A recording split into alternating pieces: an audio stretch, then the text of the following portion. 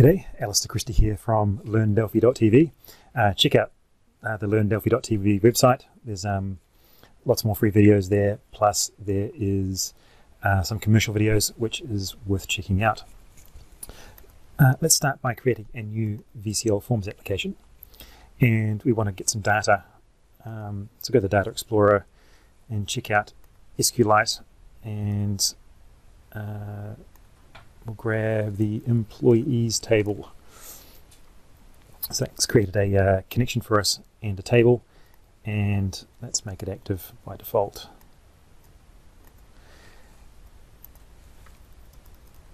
DB grid and a data source are the other components we'll need.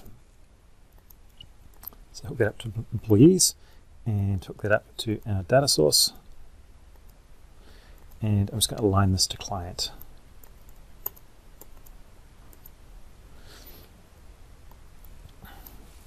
Okay, so a very basic data aware application. I'll briefly run it.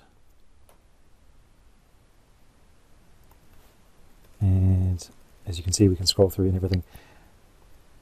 So not particularly interesting at this stage. Now, what we can do, and what I often do with client datasets, is in the on title click, we can sort by that field. So our employee table dot index field names.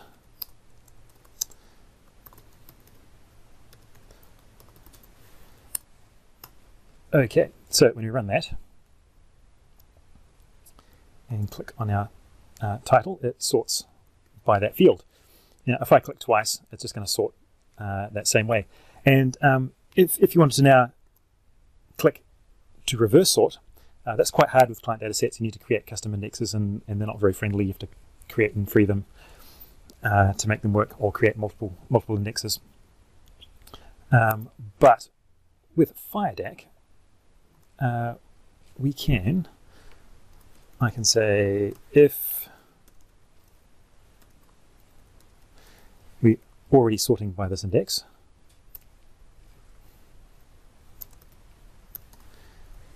then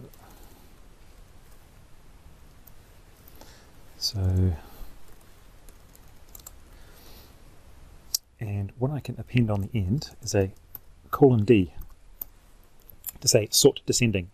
So if we're already sorting by a particular field, we want to reverse sort it. Otherwise, we want to sort by the field that we've clicked on. So in practice, I can click, and we're now sorted alphabetically and reverse alphabetically. So that's pretty simple code, and it's way more simple than with a client data set to achieve the same thing. Now, if we look at the help, which I have already brought up, we can see here are the parameters we can include. It's D, A, and N, which D for descending, which we've already looked at. Ascending is by default, so not particularly helpful, and N, use case insensitive sorting on this field.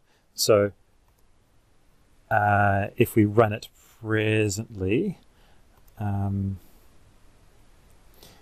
let's give Michael a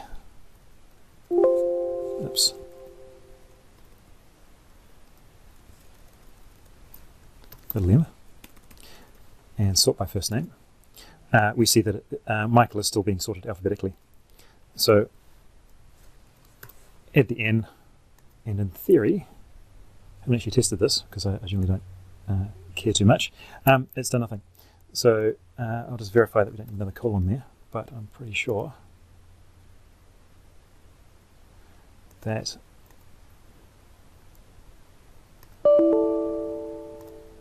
yes, okay. So definitely, why did I not click that twice?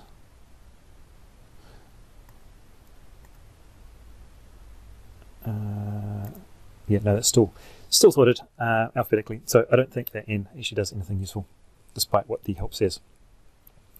But, yep. Check out LearnDelphi.tv, and in the products, I have my set of commercial videos. There's quite a lot of hours, as you can see. Best value for money is the mega pack. So that's pretty much all I wanted to show you. It's a bit of a step up from client datasets in terms of ease of sorting. So I hope you find that useful. I'm Alister Christie from LearnDelphi.tv.